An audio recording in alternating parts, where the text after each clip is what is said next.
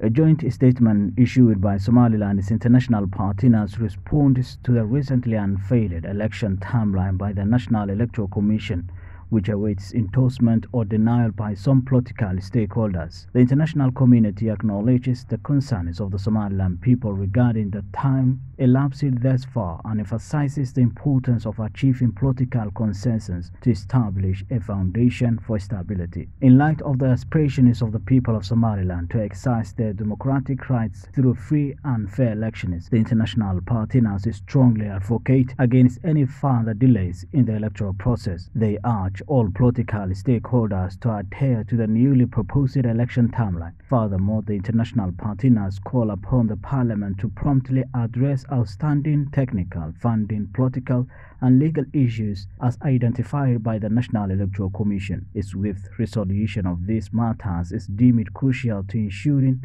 a smooth and successful electoral process, the Electoral Commission previously noted.